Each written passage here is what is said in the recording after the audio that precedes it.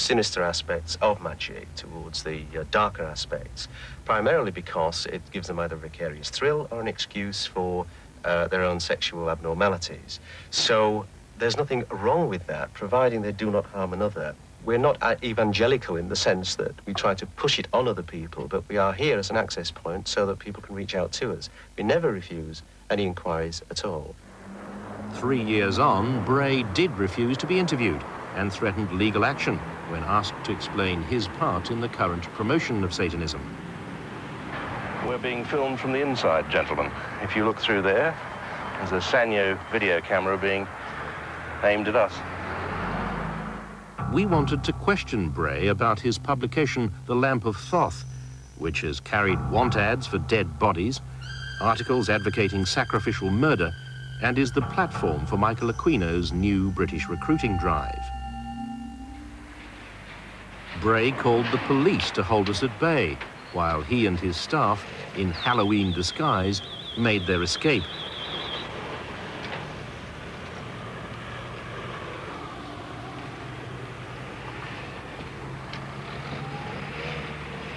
Mr. Bray, we'd like to talk to you about the business you conduct and about the kinds of activities you promote. We'd like to talk to you about articles promoting murder, witchcraft, advertisements calling for dead bodies. There are many people who get into this disgusting business who wouldn't do so without you, Mr. Bray. What a pathetic display. Bray makes light of the dangers of Satanism, but some would say it is dangerous in any circumstances. One ex-Satanist now lectures nationally on what she calls the doorway to danger. Maybe because you're curious. There may be some of you wondering what doorway to danger is all about. Audrey Harper says she was once a prisoner of fear, a recruiting agent for a coven which practiced child abuse and human sacrifice. I think it's a far bigger problem. I think we're only touching the tip of it. When you realise that all these places are self-governing, they can do what they like. They attract homosexuals, they attract lesbians, they attract paedophiles because they can get away with it. Because the covens are so secret, even the Satanic temples are secret. They can shift around. If they think they've been rumbled, they just go to another building. So it is a big problem. But are we talking about just a few people in isolated parts of the country? No, we're not. We're talking, it is nationwide. In a year-long investigation, we've catalogued more than a score of recent, serious cases with clear evidence of satanic ritual, abuse or crime. Some of the victims are being counselled by the Reverend Kevin Logan. In counselling, I have seen some terrible practices. I've heard some really grueling, really nasty things that have happened to youngsters, to children at puberty, for instance. A girl having to have sex on the altar, the act of initiation into Satanism itself. Children having to eat feces and to drink blood. And stomach-churning, horrible things that these Satanists get up to. And the effect that this has on these young lives. Earlier this year, Nottingham was the scene of one of the biggest and certainly one of the most gruesome child abuse cases in British history, involving 36 members of one family. We've got masses of these drawings. As they worked on the case, social workers, led by Judith Dawson, came to believe there were satanic influences at work. The sort of things that the children were saying were beyond the sort of things that they'd heard before. They were different, they were more bizarre, and they were horrific. You ask the children... When the 23 child victims were made wards of court, the judge also accepted that the children, from babes in arms to 10, had suffered incest and sodomy in the course of satanic rituals. The victims' stories are confirmed by a family member who stumbled across a satanic ceremony by accident. I just walked in out of the blue And I just sort of seen all these masks, all these wigs and candles lit and everything. There was a cross on the floor.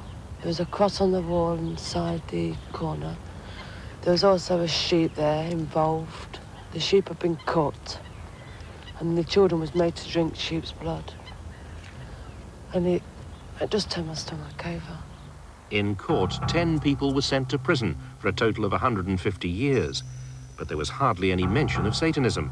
The police say they heard the stories, but couldn't prove the satanic connection. I accept there is the satanic abuse of children is no doubt a reality. I haven't personally experienced it, but I accept it as a reality. Unfortunately, in this particular case of these particular children, although they were habitually and horrendously abused, that abuse was not controlled by any satanic cult. Until now, police and social workers in Nottingham have been at loggerheads. But today, after we'd passed on information from our files, a new team of police and social workers have begun to reinvestigate the satanic aspects of this distressing Midlands case. Situations. This is the self-portrait, self-picture. In London, Natalie, now 15, endured 10 years of 3 satanic rituals every week. She's never spoken of it before. The star in the circle, what was on the floor, us kids used to stand in. And the lady who used to sort of like be in charge was at the front on the altar. And the other people used to come in black robes with hoods, and used to come in, you know, chanting. And they went round the circle, and then an animal would be killed. Natalie's mother knew nothing of her daughter's ordeal. Natalie was living with her grandmother at the time, and she was one of the abusers. 2 years ago, Natalie broke free from the coven to be reunited with her horrified and now guilt-stricken mother. She was made pregnant, and the child was allowed to grow to a certain age, and then they aborted her baby, and on a sacrificial table they sacrificed the live-born child, not fully developed, what people call a fetus, but as a mother I call him a child from day one. Those appalling allegations of ritual murder are now being investigated by the police. Charges of child sex abuse against those involved have been suspended, pending a full investigation into the child's satanic revelations. They used to talk about Lucifer. They used to appear and be there. And they used to say it was for him. And I thought he was a normal person, you know, just another person, you know, who was there. But now I know, well, that he was a spirit or something. It was an evil spirit. Yeah. Well, they were all evil, weren't they? Hear now the legacy of the priesthood of Set. In the Diabolicon of the Age of Satan is recounted the primeval sundering of the cosmos from mindless. And it's precisely that evil spirit that Aquino and his wife honor and invoke as he ordains their first British high priest. Consecration with one who is now to be ordained. David Austin, who's never been accused of any crime, is an ex-member of the National Front and now a chef. His high priest upon earth, name you to our fellowship. He's been a Satanist for 20 years and will now head the Temple of Set in Britain on behalf of the Aquinos. And of beauty. But in San Francisco, we discovered that Michael Aquino is not all he seems. For a start, he's a lieutenant colonel in the US Army and a specialist in psychological warfare holding a top-secret military security clearance. Army investigators here at the Presidio base in San Francisco have now formally accused him of ritually abusing young children from the base's daycare center. Indeed, one young girl says she was horribly abused by both Michael and Lilith Aquino at their nearby home. A U.S. Army chaplain made an accusation of child molestation centering on us at the Presidio of San Francisco at a time when my wife and I were living 3,000 miles away in Washington, D.C. But we have a copy of the police report, and the child appears to have identified you. That's not true. But as the police report shows, and the Aquinos know full well, the victim of that attack did identify them both as her abusers, to her parents, to her therapist, and to the army. Some of that ritualistic abuse is alleged to have taken place at the Aquinos' home at 2430 Leavenworth Street near the Presidio base. What's more, since that original disclosure, at least 5 other children have made identical allegations. Well, all I can say is that we have discussed this regularly with the CID, and we have not been told of a single other child that has made such a supposed identification at all. Well, we've been told a couple of days ago that 5 more children have since disclosed. By who? By this mother, that's who. Her children were amongst the 5. They were taken to a daycare center where Michael Aquino and several other adults molested them. They did rituals. They wore robes. There was chanting. There were candles. He sodomized my children. He made them do all kinds of things, I guess. And they've also told the Army investigators that they'd been in his house, and they disclosed what the inside of his house looked like. Those who investigate satanic crime can face frightening consequences. Lawyer Cynthia Angel tried to subpoena Michael Aquino for a child custody case after 2 more children alleged he'd abused them. Within days, she was kidnapped. A stranger stepped into my car, pointed a gun at me, and told me to drive outside of town.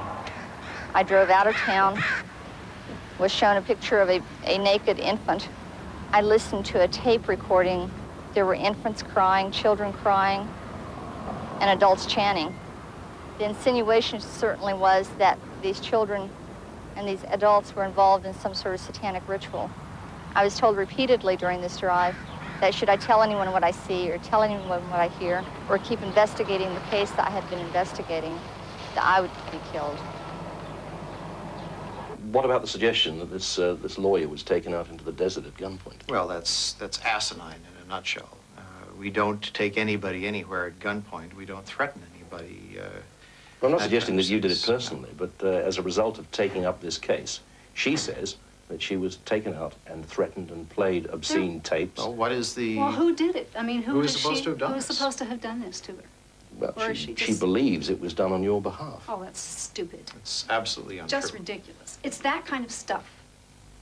It's that kind of stuff that is causing all the misery. And it's a witch hunt in the classical sense, just as the witch hunts that took place here in England and in Salem, Massachusetts in the United States. Aquino is now back in America to face the military music, leaving his satanic church established in Britain. Dale Griffiths is a former police chief who for 17 years has investigated satanic crime. He has no doubt of the threat it poses. I would say to my counterparts in England, ladies and gentlemen, don't assume the ostrich effect. Don't take your own Judeo-Christian backgrounds and use it. It's not what you believe. That's not important. Remember what they believe. And they are dangerous. Protect her, Lord, from all the darkness and the evil of Satan and those who follow him.